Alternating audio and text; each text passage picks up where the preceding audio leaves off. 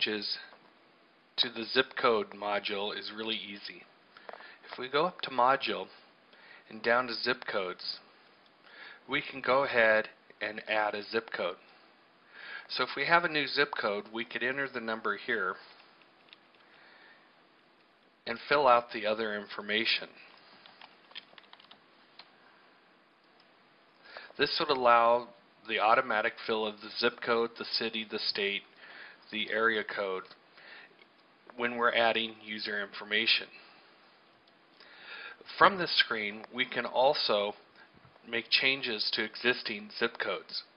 So I could click the Find button and find a zip code that we need to change. Click Enter, bring up the zip code and make any changes to that zip code. The three buttons here, Show Name, Show Firms, and Show Instructors, will bring up a small report screen that will show you all the names or all the firms or all the instructors that you have in a particular zip code.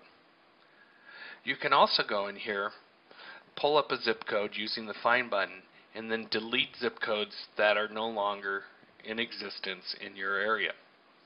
Zip codes are not limited to the United States. If you have zip codes for Canada, you can put those in as well. There's more information on zip codes in our online help. If you look under Student Manager Basics, Adding Records, there's an entry on zip codes that will tell you more information about them. That's all there is to it. Good luck.